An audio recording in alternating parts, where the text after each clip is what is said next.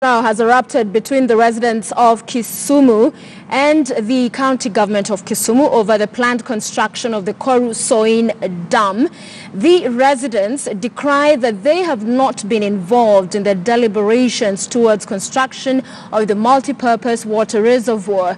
The project has been under construction since 1992 and was supposed to, among other things, control flooding in Lower Nyando. And here now is Kevin Ogutu, who visited Koru area of Kisumu and filed the following report. River Nyando flows leisurely downstream, oblivious of the fact that its waters, which form a natural boundary between Kisumu and Kericho counties, is under contention, and the lands that surround it too. 240 families are said to be displaced to create room for the creation of the 93 million cubic meters capacity dam that will serve residents of Kericho and Kisumu counties. This was a multi-purpose dam that was supposed to have been constructed way back by the national government. And the objectives were, one, was to control floods in the lower plains of Nyando. Two, it was to provide domestic water for our county, starting from Moroni all the way to Kisumu. During the rainy season, River Nyando waters have been the cause of floods downstream, affecting most parts of Nyando sub-county of Kisumu. This April was no exception, and as it has been the case, the leadership was quick to point to the construction of Koru Soin Dam as the long-term solution to the floods. My idea is that we have to deal with the River Nyando. And secondly, the dam that was being planned in Koru, I think that dam should be built.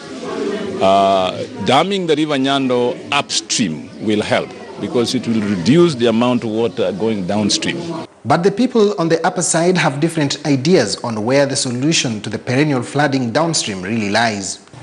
The flood in Kadon has been desilted, but all the canals which were blocked were desilted by the Hon Jack Renguma, the former governor. While the county is keen on having the dam constructed, the environment is volatile, with the residents claiming their grievances have not been heard. The National Water Group have not even up to now given us the list of the plots affected up to now.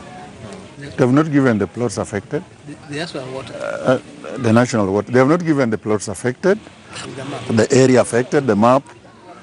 They say they have downsized it 3 times. We have not even seen the first size yet. Second size. Second, third size. But there's no any map to tell us, to show us, or beckoning to show us this is where they have reached, this is where we have reduced it, this is where it has ended. And there's no NEMA report until now. This is supported by the area Member of Parliament, Onyango Koyo, who says while the idea is noble, it will not yield much if the local populace is not consulted widely. We are very receptive to the Koru Soin Dam, so long as it can be discussed bottom up, not up bottom. So long as my voters can be engaged, they are assured that if you are removed, if you are going to be removed, this is your compensation. And then they agree.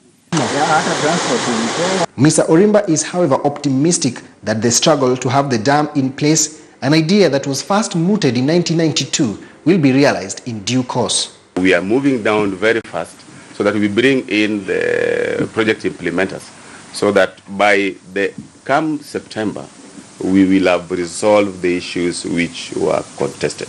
The construction of Koru Soin Dam remains a thorny issue, with the residents claiming that they've not been consulted by the respective counties. But the meeting called by the county government of Kisumu for Friday could be the beginning of a consensus and an end to the push and pull that has been there for years now. Kevin Ogutu, KTN News, Kisumu.